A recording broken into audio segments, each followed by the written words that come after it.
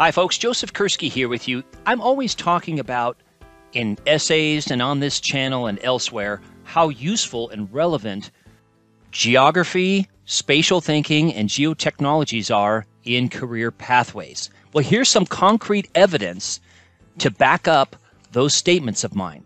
This is from a university, state university, so a major university, and their list of the master's graduates and where they're working now. Here's 17 of them. Of the 17 graduates, 16 or 91% have employment in the field.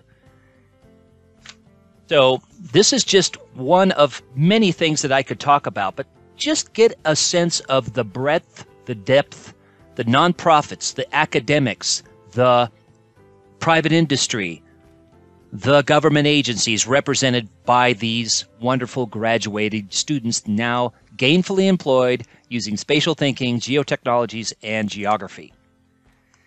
One student is working for NYC Energex, a renewable energy company in the US and Canada. Another student that's graduated is now working as a PhD candidate in GIS and remote sensing at Oregon State University. Another graduated student is now a GIS analyst for the city of Virginia Beach, Virginia. Great place. I've been there.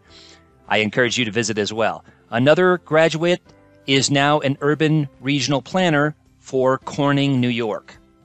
Another graduate is doing field work and creating GIS databases at Public Service Electric and Gas in Pennsylvania.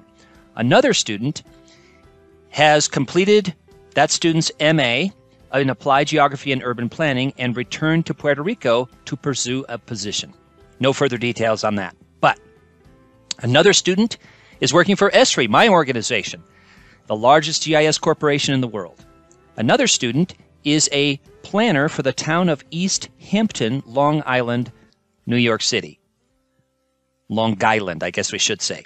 Another student is an urban transportation planner, Hampton Roads, Virginia. Another graduated student finished the MA in May and will pursue employment this summer. Okay, fair enough. Another student has a full stipend and tuition for a PhD in GIS and remote sensing at the University of Tennessee.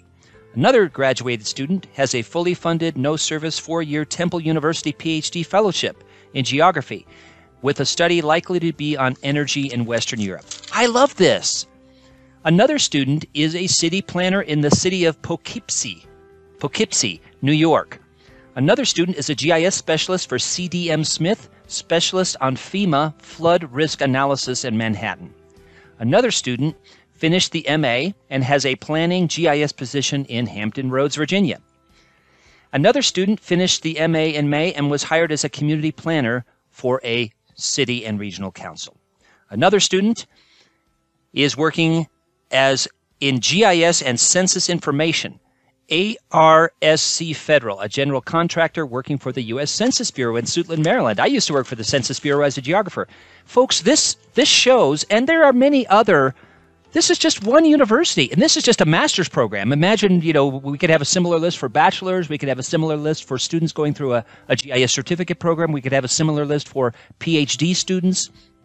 This is just one set of master's graduates at one university, so replicated, hundreds and thousands of times across the world.